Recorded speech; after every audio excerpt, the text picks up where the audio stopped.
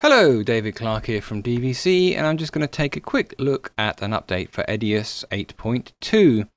There's a couple of things in this update. First of all, there's some new features for the primary color corrector, and then there's some things to do with QuickTime for Windows.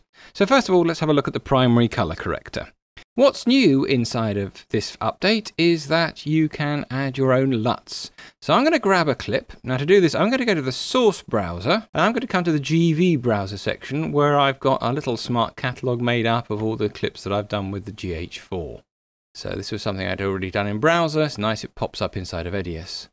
Just going to pop up into the window here and right click and say sort by date taken, which makes it easier for me to find stuff. And I'm just going to grab a clip and shove it onto the timeline. So here we have just a random shot of something in Munich when I happened to last be there. And I'm going to pop the primary color corrector on there. As you can see, it's flat. So it's filmed in the vlog format with the GH4. And basically, I'm going to grab hold of the primary color corrector and drop it on there. And once you open it up, you've got the option here to apply a LUT that Grass Valley have put in, which then makes it look like a real image. But what we really wanted to do was to be able to load up other LUTs. Maybe we don't like the Grass Valley one, we want to have ones that we found elsewhere. You can now do that. So I'm going to put that back to automatic, and instead I'm going to go to the destination stroke LUT setting and click on it, and you've got the Grass Valley ones, but at the bottom here you can see you've got other LUTs that I have added into the system. I can choose one of those and I get a different look to it. And I have to admit I prefer some of these to the way that the Grass Valley LUT works with my footage. To add them in, all you do is you go to this little cog, up pops this LUT settings box, and you can see all the ones that I've actually added in so far. And all I've got to do is click on this little button here, and then go off and find a LUT and add it in. So again, a bunch of LUTs here that I've downloaded off the internet, grab hold of one, click on open, OK, OK, and now you've got that LUT added in at the bottom, and you can apply that to a clip. This particular LUT is the one that I got from the GH4 website, which is the standard Panasonic LUT. Some of these other LUTs came from a Google search. I particularly like these ones that I got here, these Panasonic Vlog ones. I think they do some nice looks. I got a lot of LUTs from this website, where you can see there's a button here that says free LUTs, and you follow it down, and you can download a whole pack of free LUTs. These conversion LUTs were the ones that I actually used.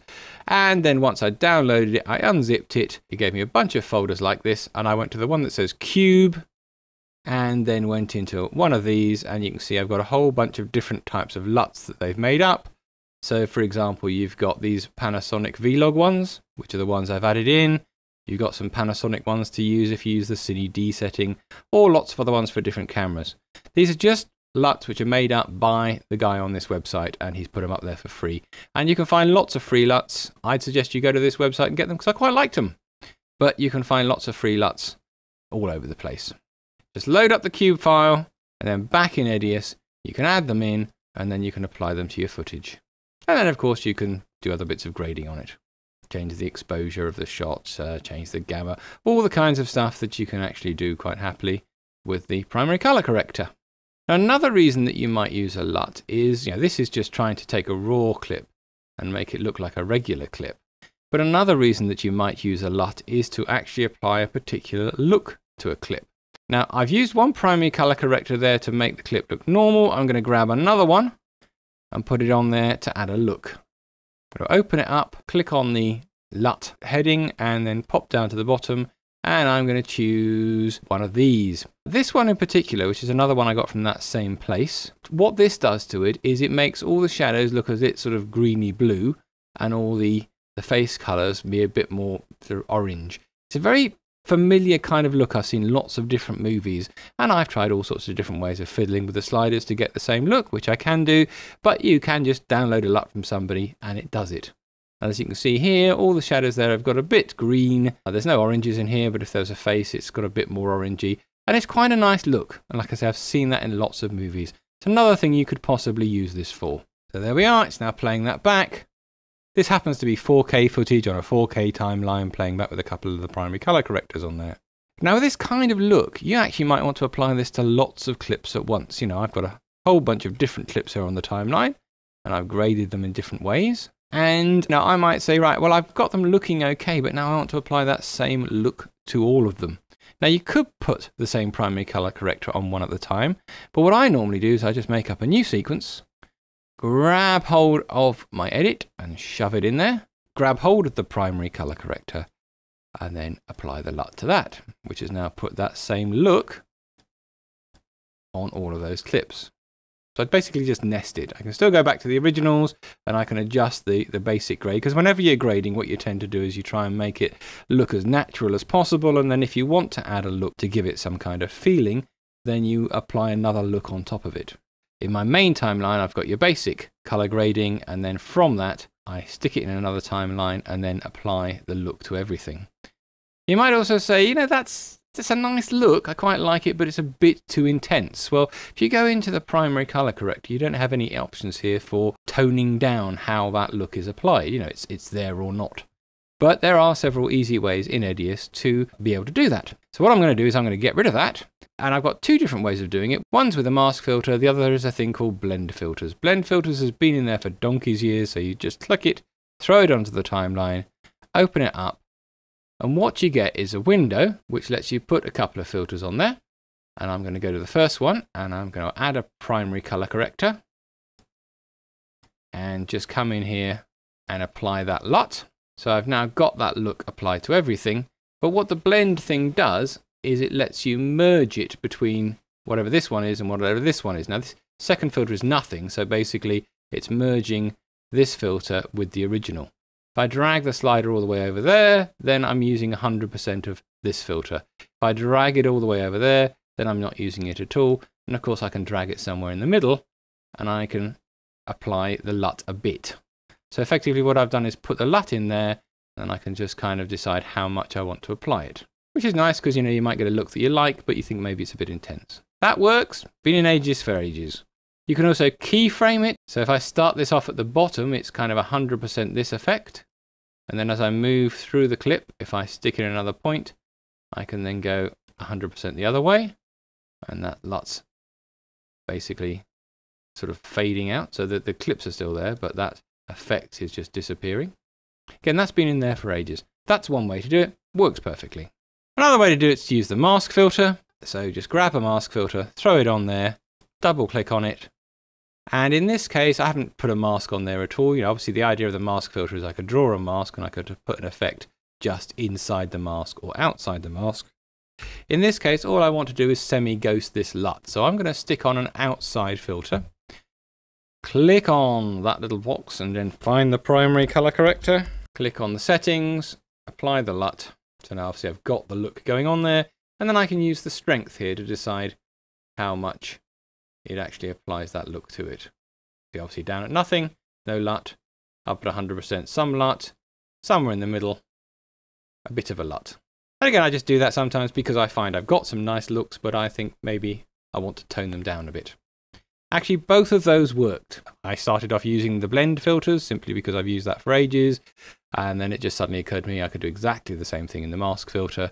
So I use either of them. Of course, the other thing you can do with this kind of effect is if I put the primary color back on there again and then choose my LUT, is I can take that, which is basically that LUT applied, right click on it and say save as a preset. And then I can call this something like film grade or something. And now I've got a preset that I can just throw onto any clip whenever I feel like, or I can use that preset in other things. In addition to adding your own LUTs, Grass Valley have added in a few more of their own LUTs for different types of cameras. So this list here has got a little bit bigger.